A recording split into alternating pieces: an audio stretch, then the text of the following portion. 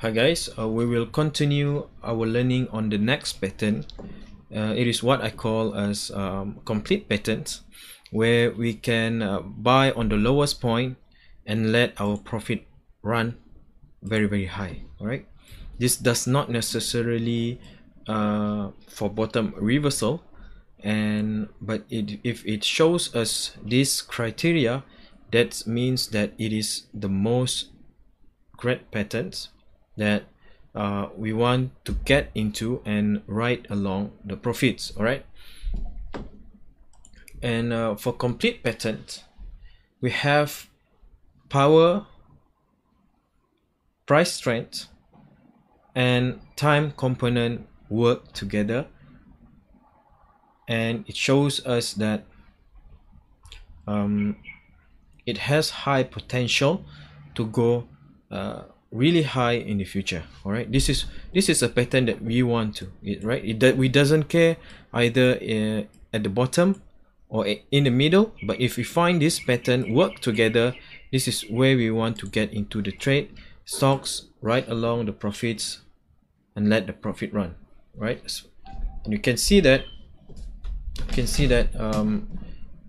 from these patterns is can be a bottom reversal patterns. You can see that this time 1 is more than time 2.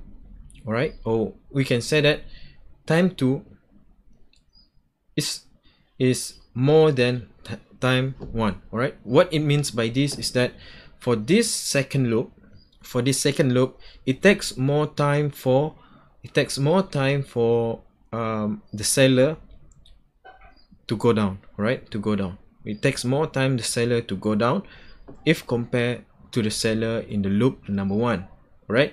Thus, all right, besides power, as far as we can see that it makes power upwards, right? And we can see that the price trend is getting longer, right, in the second loop, and we want to see that T2, the seller aggressiveness is less than the seller aggressiveness in loop number 1, right? That's what it means.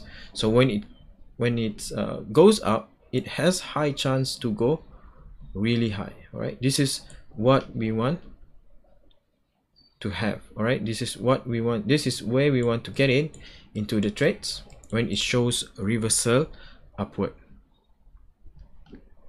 This is what we call as complete pattern, where power, price trend, and time component work together, right?